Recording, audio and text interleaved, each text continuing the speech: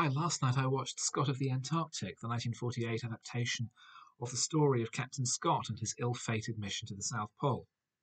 It stars John Mills in the lead role and chronicles the build up to the expedition, Scott's recruitment of various disparate types adventurers, soldiers, sailors, scientists, travelling south and eventually making his way across the great continent on his ill-fated journey, famously, of course, getting to the South Pole second after the Norwegian Royal Amundsen, and then dying only 11 miles from a supply depot on the way back.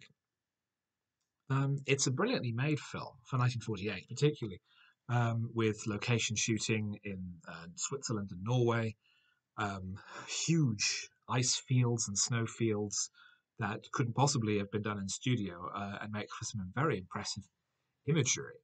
Um, and Mills embodies Scott as a noble hero. Um, and that's the problem, really, because um, it's dated extremely poorly. Scott is now regarded as something of an irresponsible bungler. Um, his mission was poorly funded, poorly supplied, overly ambitious in its aims as being both a race to the pole and a scientific research mission, taking all kinds of new technology with him, even though a lot of it wound up being completely useless, and insufficiently in control of his men. Had some orders been followed about meeting the returning men with dogs, it was likely that Scott and his party of five wouldn't actually have died on the way back from the pole.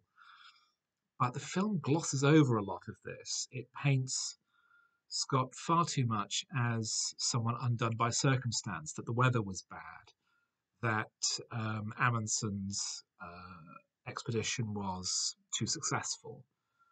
There's little mention of Shackleton, who was the great British polar explorer and who achieved far more than Shackleton, who achieved far more than Scott, rather, just because Scott got to the pole and Shackleton didn't. Shackleton manages to get his entire expedition back across Antarctica and to safety without so much as a finger lost to frostbite, whereas Scott got many of his men killed. Um, so it's interesting to see this historical perception of the Great British victory. Um, any attempt at doing the story now, I think, would be more reflective of reality. Although it's a well-made production, it does have other problems, such as the large number of interchangeable male characters. I had my eye out for the actor Barry Letts, who would go on to move into producing and directing and become one of Doctor Who's most successful producers in the 1970s. But although he's clearly a major player in the movie, I couldn't identify him, and his character is never named on screen.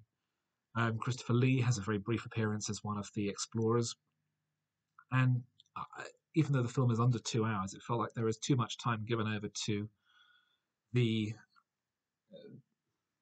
day-to-day activities and not the actual efforts of the mission itself. We're told there are plans for scientific research while they're there. We never see any of it or understand what they have in mind to do. The film is aimed seemingly at those who already hero worship Scott and are unwilling to accept anything more complex than that.